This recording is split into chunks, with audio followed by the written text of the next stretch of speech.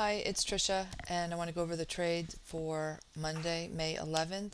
And you can check those out at www.easy-emini-trade if you want to see the setups. We use two setups using two tick charts and also a time-based chart with indicators for confirmation before we ever take a trade.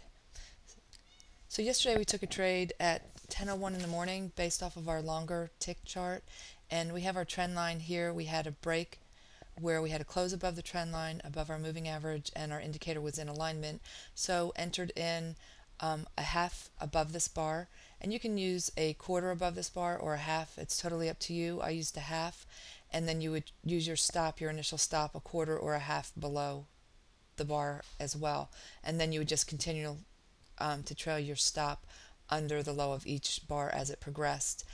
And you can use a quarter or a half. As of late, I have been using a half just because it tends to keep you in just a little bit longer if the price is going to pull back, but that will totally be up to you.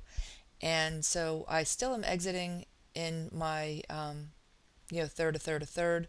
So I got my +2, and my remaining 2/3 I actually was trail stopped out over here with +1 on my remaining 2/3 of my contracts. The most that you would have gotten would have been 3 points. So obviously, depending on how you're managing your trade, you could have gotten better than your +1 on your remaining contracts, but that's how I choose to manage. And we had a trend line break here, and the entry was never triggered. We never got above the high of that bar, so I canceled that. And that's it. If I don't get in on my very next bar after I have a setup, then I cancel my order. I don't, like, let's say that it didn't trigger here, but then over here it did. That to me, that trade is void. It's voided. I'm not going to take it now. We had actually here a trend line break, but I didn't have confirmation. So we had a trend line break here. We closed below it, but my indicator was not in alignment for me to go short. So that was not something that I took. This was too late in the day. I was actually gone at 3, but even if I was here, this actually you would not have set up until almost 3:25, and I don't trade after 3:30, so that would have been something that I would have passed on just because of the time of day.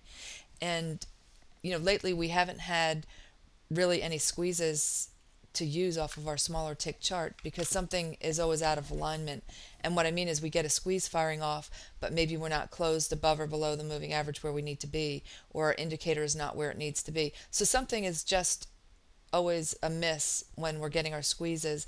But not to worry, it'll change, I'm sure, and we just take what comes our way and we make the best of it. And the setup is working out just fine while we're waiting for our squeeze.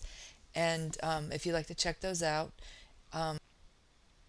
you can check those setups out at www.easy-emini-trade.com.